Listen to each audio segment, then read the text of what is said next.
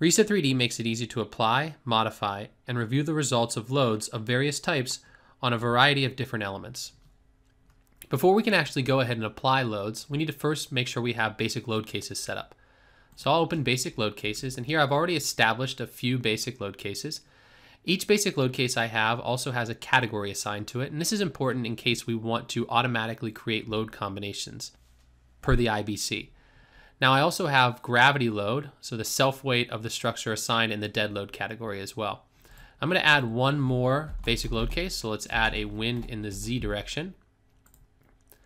And we'll assign it to the wind load category. And then when I'm ready, I can go ahead and close out of the basic load cases. Now I can start to add the loads from the Draw Loads section of the Home tab. So the first load I'm going to go ahead and add is a nodal load. So a nodal load is a load that's applied to a point. And so you can see we have three different options for load. The first is a load, and that would be either like a point load or a moment.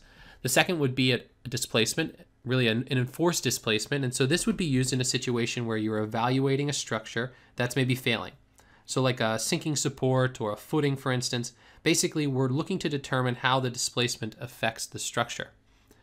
The other option in this case is a mass. So basically, we're using an applied mass at a node to use in a dynamic analysis. So in this case, maybe it's a piece of equipment that's on the roof that you want to see how it vibrates, or it itself is vibrating, and you want to take that into account in the dynamic analysis. But in this case, I'm going to choose a load. I can choose the direction. So most loads have global directions. That's the uppercase X, Y, and Z. And in this case, we also have global moments around the X, Y, and Z axis. In this case, I'm going to go ahead and choose the X direction. I'm going to choose my basic load case, wind X, and then I'm going to choose a magnitude, in this case, -2.5 kips. And then I'm going to go ahead, click to apply, and I'm going to choose a node that I want to apply it to. In this case, I'm going to apply it to this top node on the top of the column here. Now I applied my load in kips, and so one thing I can do is I can go into the unit setting. I can change units if I want. So if I wanted to use pounds for forces, or I wanted to use pound inches for linear forces, I could go ahead and do that. Now, once I've set this up exactly like I want to, I can go ahead and save these unit settings as the default, and I can always get back to the standard imperial or standard metric settings as well. Now the next type of load I'm going to apply is going to be a line load. So if I open up line load, again, we can see in the directions that we have various directions for global, and then the lowercase x, y, and z are local directions. So this is going to pertain to the local axis of a specific member. So if a sloped member, maybe the local axis x, y, or z is changed. But this is useful for all different types of loads. We also have this px, py, pz, which is the projected load. So a load projected along that axis. And then we have our moments. So in this case, a torque. And then also a load applied to the projected surface of a member. So if we wanted to apply a projected surface load for this distributed load, we can do that here. In this case, again, I'm going to go ahead and choose a Y direction because I'm going to apply some dead load along the first floor, this first level beams, to be our cladding, basically. So I'm going to choose our dead load. We'll choose a start magnitude. So let's choose -0.15 kips per linear foot. And then I could apply it upon the full length or partial length. In this case, I'm going to choose the full length. And again, I'm going to click to apply. And I'm just going to apply these beams along the edge of the member here. So I've got to apply to those 5 beams. Now I also want to apply a projected distributed load on our roof. So I'm going to use this for, let's say, a sliding snow load. And so instead of the direction Y, I'm going to choose a direction PY. I'm going to choose our BLC to be snow load, and we can choose a different start and end magnitude in this case. So in this case, I'm going to go ahead and choose, instead of 150 pounds a linear foot, I'll choose 250 pounds a linear foot, and we do want to apply it to the full length of the member. So I'm going to go ahead and click apply, and apply this projected snow load onto these roof beams. Now at any time, if I want to make a change to a member, maybe I wanted to make a change to the value of the load for these 2 end members. So if I click on one of the members, we can see that the line load properties are available in the properties panel. I can also use the control button to select a similar load. And we have those two loads selected, and since they have similar properties, I can kind of bulk change them together. So maybe I want to make this, you know, 0.1 and 0.175. So maybe those members on the exterior of my roof get a smaller load. So I'm finished here. I'm going to go ahead and click Escape. So the next load I want to apply is a point load. Now this differs slightly from a nodal load in the sense that I'm going to apply this point load along the length of a member. So basically somewhere within between the I and the J nodes of a member. And so if I choose my direction Y here, we have the same types of direction, global, local, and also moments. I'm going to choose my BLC and then also my magnitude here. So I'll set my magnitude to be -0.3. And then I can choose a location. Now in this case, I'm going to choose click to apply. And I'm just going to apply this to the bottom chord of my trusses here. So in this case, maybe we have a partition that hangs from the bottom chord of this truss here. And so in this case, we want that load to be as a point load on the bottom chord at 50% along the length of those members.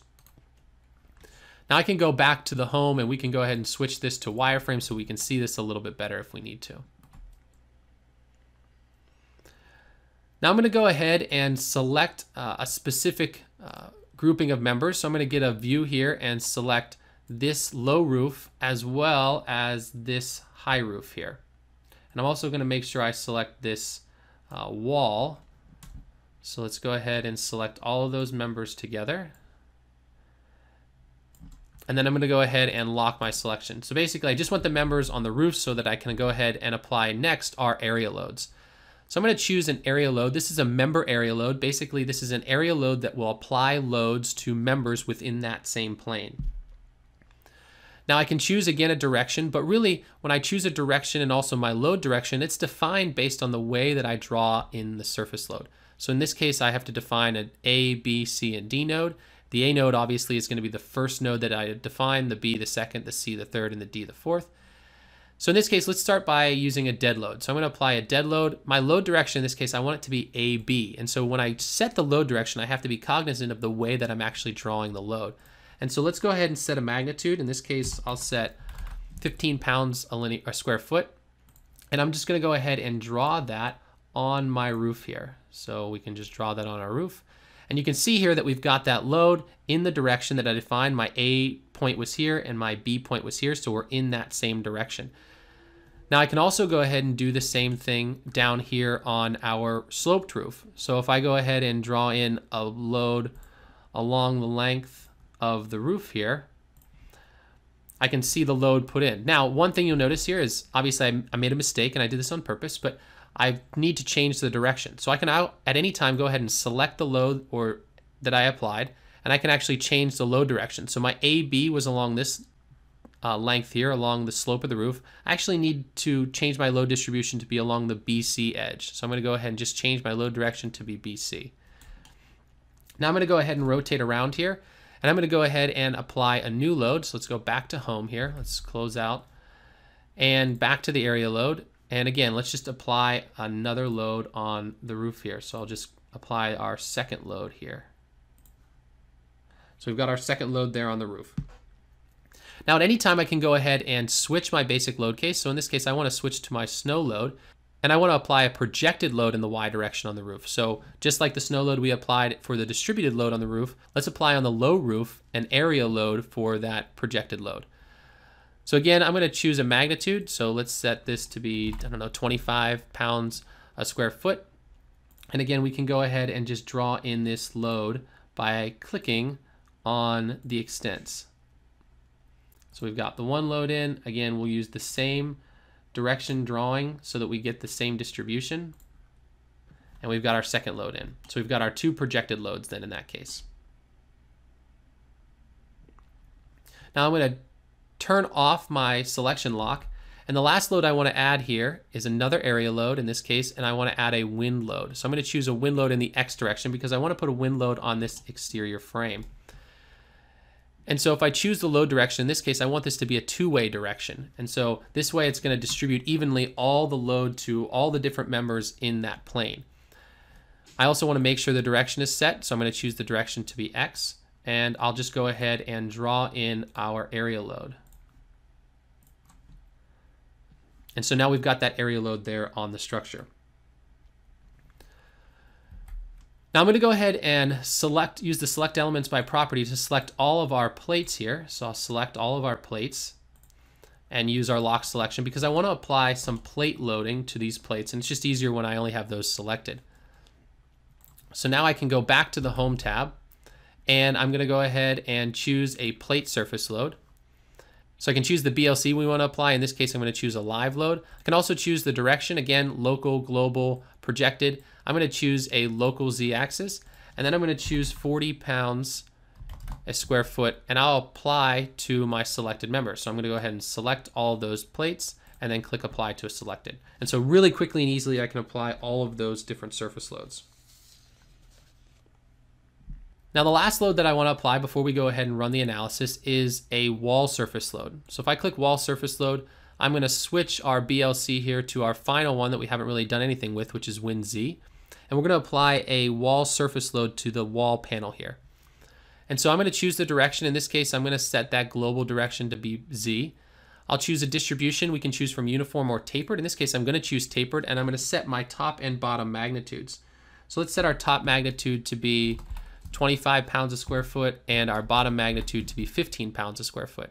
Now we can choose a height to be the entire wall, or we could choose partial. When we choose partial, we'd actually set the distance above the bottom that the load would start, and then we would set a total height for that load. In this case, I'm just going to do it on the entire wall, choose click to apply, and then apply it to that wall.